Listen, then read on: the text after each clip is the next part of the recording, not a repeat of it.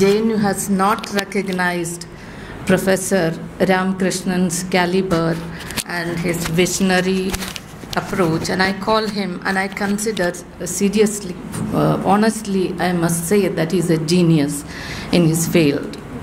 This is what my association began when I was hardly 19 years of age, when I joined School of Politics and International Relations in Mahatma Gandhi University, Kottayam.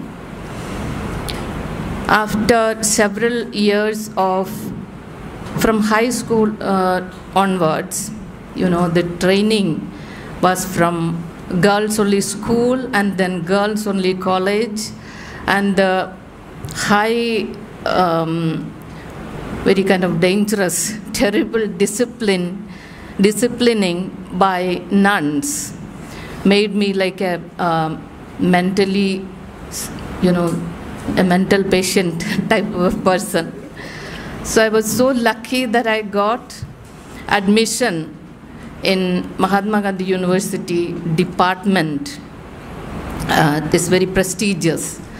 In colleges, if you get an admission, that's not that prestigious, but if you get an admission on merit in department, university department is considered as a very prestigious thing. My first taste of social justice of Professor Ramakrishnan, along with Professor KMCD, I have heard from, outside the interview. But after my interview, I didn't have the money to pay the fees on the same day itself. My father told, Professor C.V. Cherian, who was the head of the department, that he will pay next day. Please keep my admission. Then he said, no, for everybody we have a rule. Then I heard Professor Ramakrishnan arguing. She performed very well. She's a meritorious student. Money is not the matter. The talent and the merit of the student should be considered, that should be considered first, not the money. Money come later. I got the admission, and I saw these two teachers arguing in favor of me, and I got the admission, and next day I paid the fees and I joined. And I was a very shy and timid, highly reserved student. I even afraid of sitting in the class when another boy is there. The kind of training he gave us, it brought a lot of changes in me. After 1 year, I think I became so naughty that, I learned that there are different kinds of touch. I never felt that he used to touch students, and we became so friendly, and we didn't have any kind of power relations between us. So that is one thing, the social relation, the gender relation, without reading any book. Our own experience gave us it. He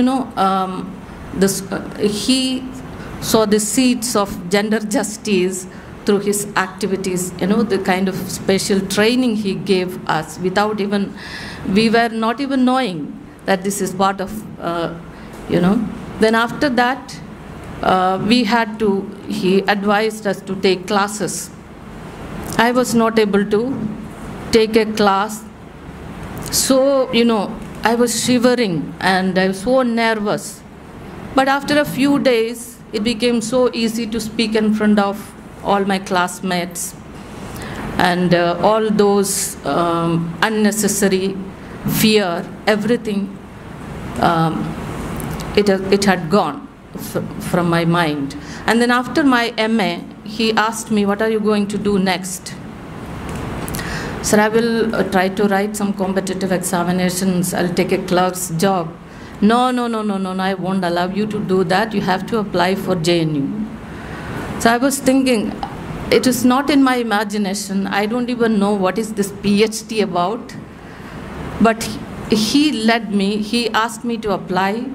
And when I applied in 3 centers, and I got admission in 2 centers. I got selected, and I chose center, and those days it was Soviet Studies, Center for Soviet Studies, because I was very fond of Professor Seethi's class, Foreign Policy of Soviet Union.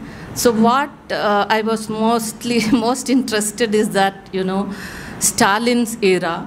He used to say that, what Stalin did. He cut. He cut the throats of all his, enemies to stay in power. So that attracted me. We need to study. It's not about, the CPM party and other CPI, leftists. They say that Soviet Union is very good. They are doing all well. They are very humane. But I couldn't find, there is somewhere, some gap is there in our understanding about the reality of Soviet Union, what actually it is. The ideology is different, but practice is all the more very, very different than the ideology.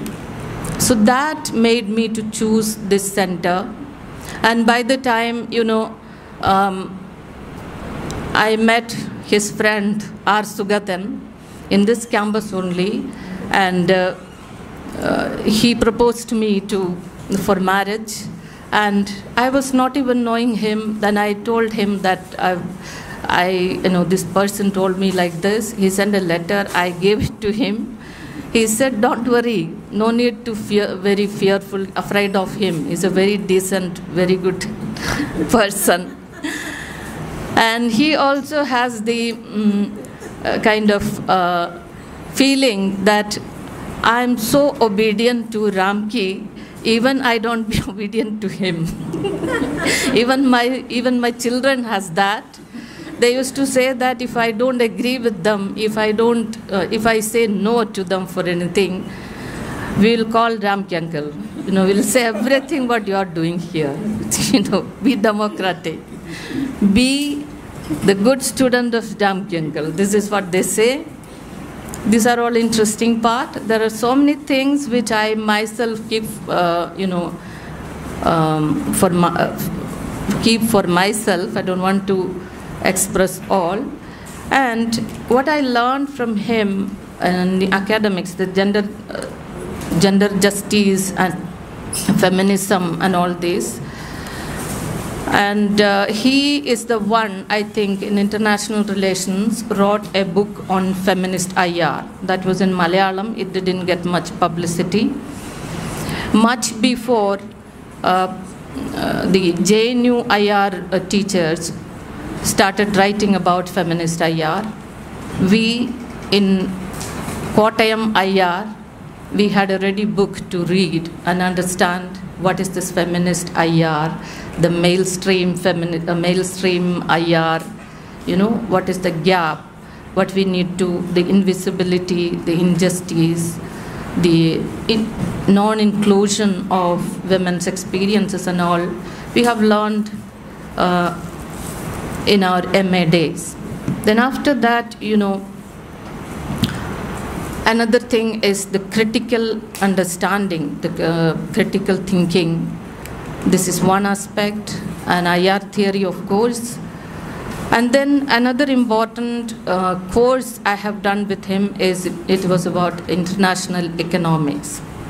And I think I scored the highest mark in his course, nearly 80%.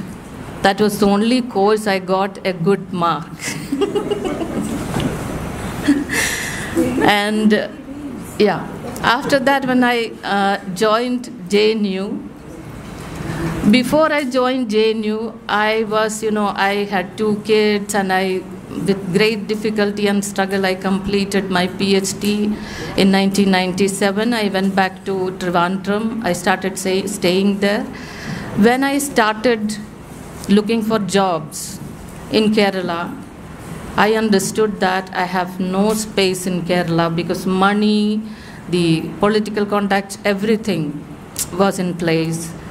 Then One day I met him by chance somewhere in Trivandrum. He came for a conference, I think in Kerala University. He told me that don't come to MG University, you have something better waiting for you. I never knew that I will become a JNU faculty. He told me that you have to apply, you keep on applying, you will get. And after I met him, I think it was 2 years after I got posting here as a research associate, and now I am permanent here. And it's a coincidence that the first course which we learned from him and the training he was giving us about gender justice, he taught my course, MA course, this Gender in International Politics. That may be the last course he taught in JNU. This is our JNU, this is our journey of academic and personal journey, and I don't feel that I need to miss him because he'll be always with me and just a call away. That's the feeling I have, and we need to work with him, and we have to record all the, the kind of knowledge and his own experiences. It will be a very good reference book for the future generations. With this, I end my opinion. Thank you very much. Thank you.